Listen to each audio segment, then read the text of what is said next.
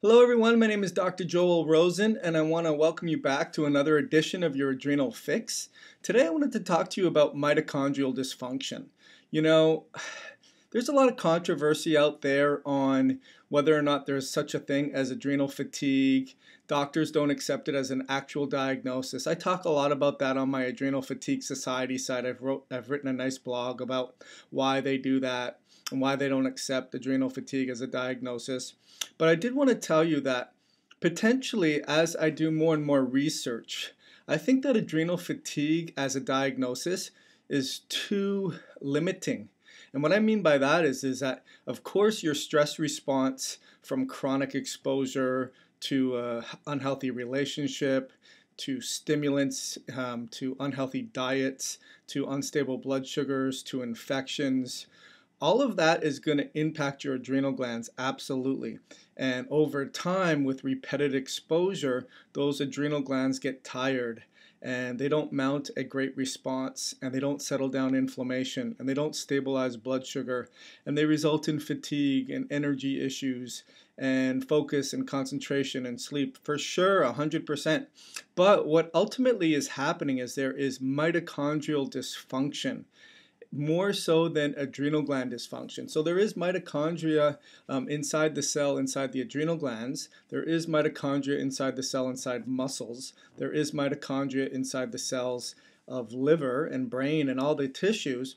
And really it's the mitochondria that at the end of the day produce energy that is responsible for why you're so exhausted. So what I wanted to talk to you about is there are certain diets that you can do that will help benefit or at least maximize the potential of the mitochondria.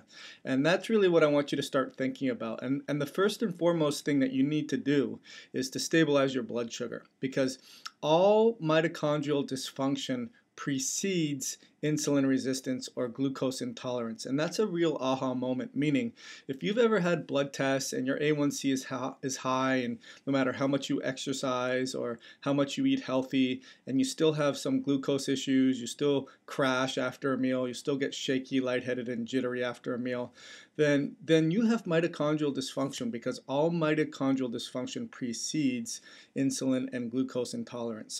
So really what I want you to do is start thinking about it's mitochondrial health that we have to impact. And really the mitochondria is impacted by your environment.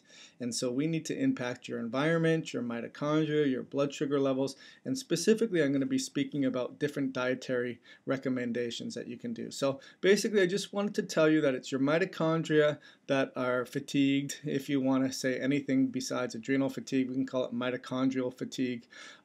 But anyways, I hope you got a lot of value out of this lesson. We're going to be talking more and more about mitochondria, about how to stabilize your blood sugar, about what a proper diet would be for eating to be able to maximize mitochondrial dysfunction.